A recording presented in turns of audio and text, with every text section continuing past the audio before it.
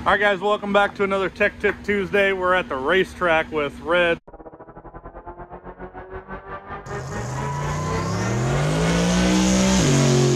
You've seen Red on Race Week, but this is his limited drag radial car. Makes about 3,000 plus horsepower, maybe 3,500. I don't know.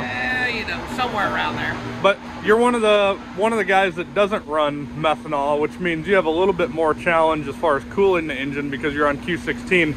Tell us about how you cool off this thing between rounds. It's pretty unique, guys, because he's not using water coolant like you would think, because that has obvious challenges on a race car, especially one that has a solid block. Yeah. So tell us what your kind of in between is. It's a solid billet block and a set of billet heads that do have ports around the exhaust valve area to run water through out of our water tank, but it's very inefficient to cool it off that way.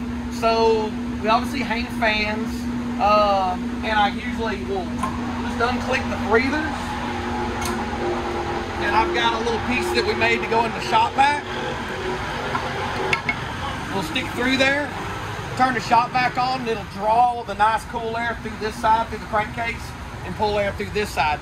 Good thing is also it's a dry sump motor, so all the hot oil is here, so it really cools the crankcase off super fast. So it's basically drawing cool air across all the components of the engine pretty evenly, really. Yeah, and it also helps to pull any kind of moisture. We only run these things down the track at like 115 degrees. Yep. So sometimes it don't even get hot enough to burn the moisture out of the oil. So. And then by doing that, you're also avoiding having water leak and stuff like that. Oh yeah. Dripping everywhere. For sure. When these things come back, you can put ice in that water cooler and try to circulate it. It won't cool nothing off. Yep. Everything's too hot, you know what I mean? And it usually cool probably 10-15 minutes after you start. I would say between 15 minutes, 20 minutes to get it to ambient temperature. Yeah. You know what I mean? You can actually feel it. You can feel this side of the motor, and it'll be quite a bit cooler than this side because it's drawing the air into this side first. It's kind of cool to see how it works. But yeah, $15 shop vac, a couple of hoses we made up, and it's super efficient. Works great. Yeah, and then if it goes bad, you just literally get another shop vac. Yeah. So Yeah.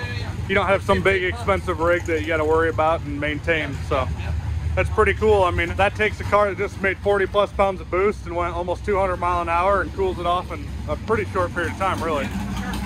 Works good. All right, thanks for giving us a Tech Tip Tuesday. If you guys have ideas, drop them in comments below and we'll try to get to yours next time. Thanks, Red.